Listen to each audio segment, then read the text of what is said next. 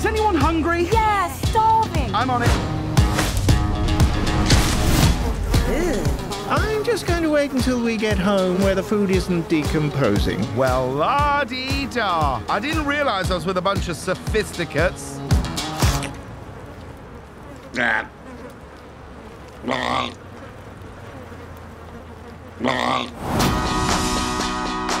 Families can come in all shapes and sizes. That's why I also picture having some two-legged children.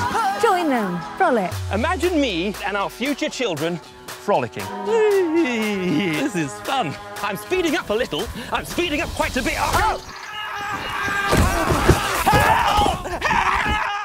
I think he's getting the hang of it. Tommy, no, those are Mr. McGregor's. I swear, if it wasn't for me... Peter, just leave my tomatoes alone. You have everything else.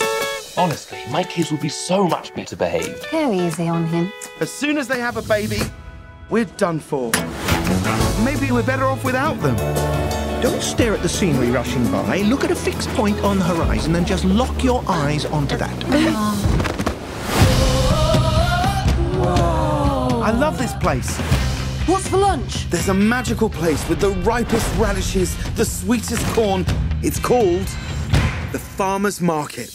And if you want an overpriced gift that will never be used, they sell lavender-scented bath bombs. This sounds a bit dodgy. I would never put you in danger. I promise. OK, I can't promise. We're going to go and rob this place. Are you in or are you out? We're in. Run! No! Let them go! My family's in trouble. And I'm going to get them back. The other rabbits were taken.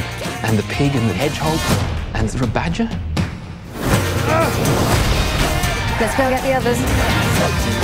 Why are you even helping me? That's what a dad does. It's a bad habit. Tail light. Oh no, Cottontail just discovered sugar. We had a good run.